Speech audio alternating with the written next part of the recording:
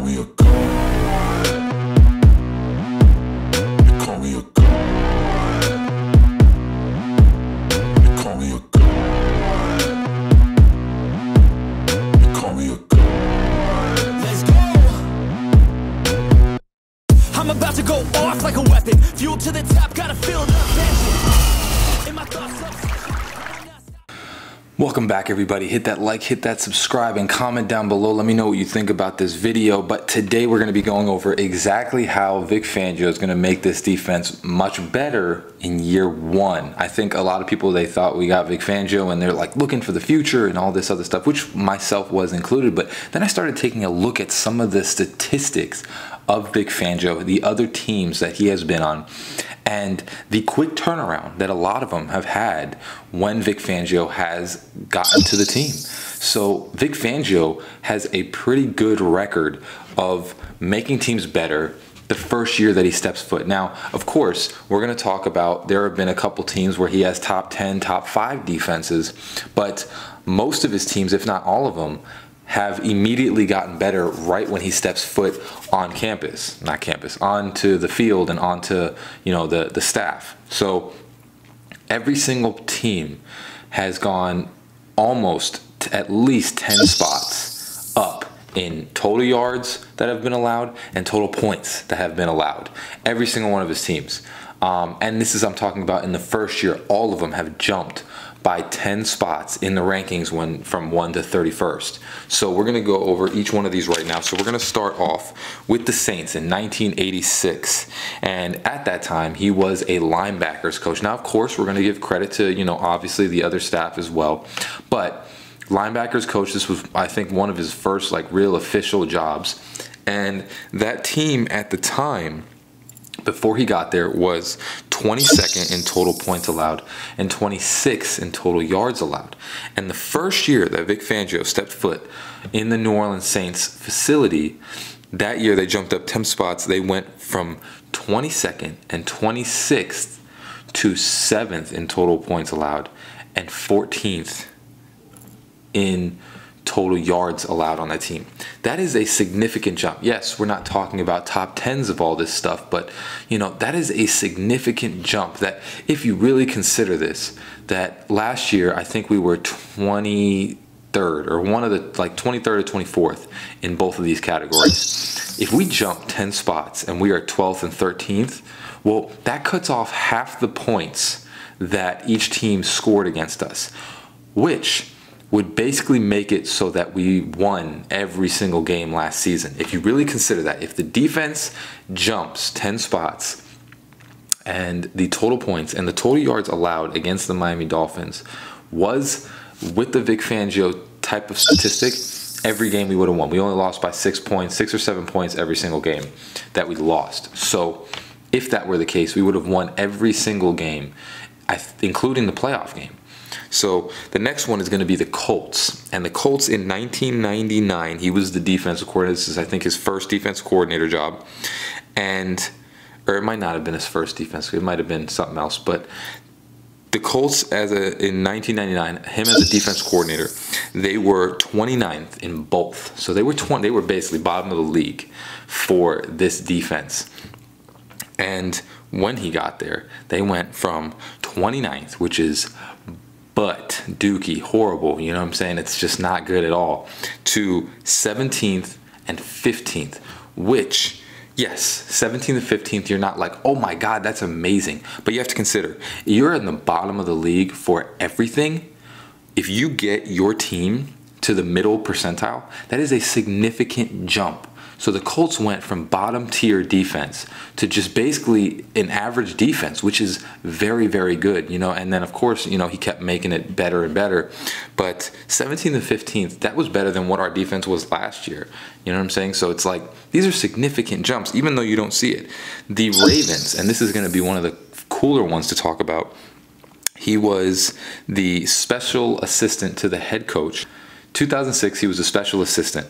And of course, the Ravens defense was always good. It was 10th and 5th. But when he was the special assistant to the head coach in 2006, they were first in all categories. They became the best defense in the league and one of the most historical defenses.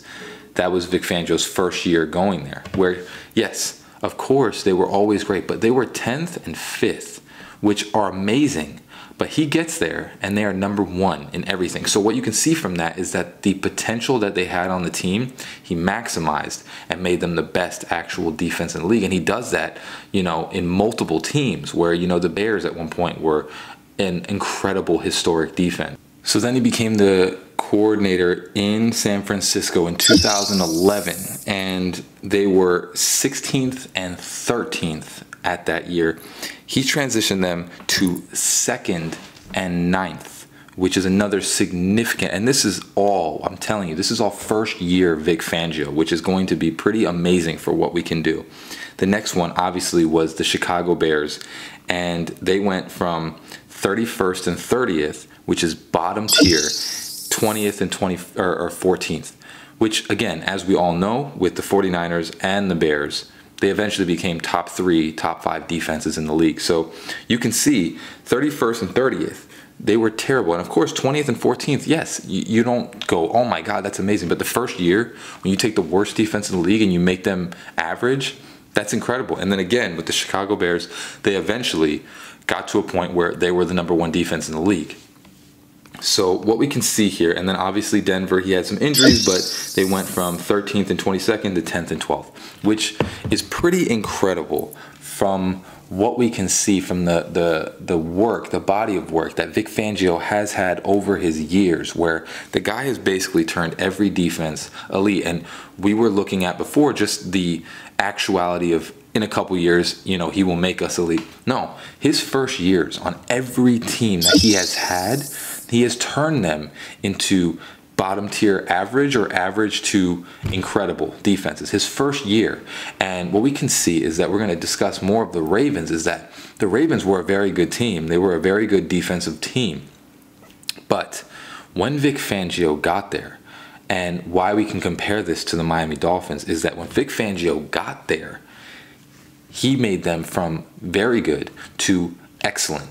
And with the Dolphins right now, we were 22nd or 23rd, and that's without Jalen Ramsey, that's without Cam Smith, that's without Deshaun Elliott, you know, that's without our linebacker core.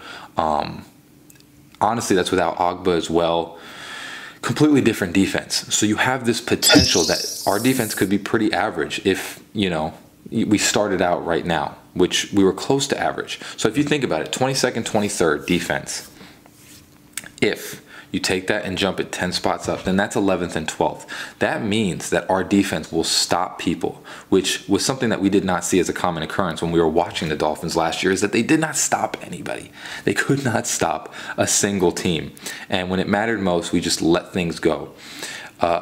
Vic Fangio, in his first year, I think we have to really be excited that he's going to really turn this defense around. There's going to be a lot more zone, a lot less big passes, a lot more control, you know, whereas before it was so erratic and it was cool and there were stats, but then we played good teams.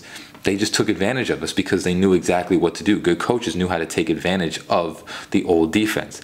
Now it's going to be much more controlled, and it's going to be much more of a disciplined type of defense where there are going to be plays, but for the most part, we're just going to shut teams down, and they're just not going to be able to move the ball against us. And like I said, Vic Fangio, first year, he's going to probably improve this defense like it has shown in history that it says, probably by 10 spots in his first year. So, and then ongoing from the years after that, he's probably going to make us even better. You know, we'll see top 5 or top 10 or something like that, which in essence makes the offense not have to do crazy dramatic things every single time they're on the field. They can just focus on moving the ball. Tua can be better because he doesn't have to force plays. All these different things play better. We can run the ball more because we know that if we get down, or if we don't get a good running play, then we can, you know, allow the defense to just come back on the field and shut them down. It is going to make the whole entire team better with Vic Fangio. But just wanted to make a quick video telling you exactly how I think in the first year Vic Fangio is going to make this defense better. But as always, hope you have a great rest of your day. Fins up. Peace.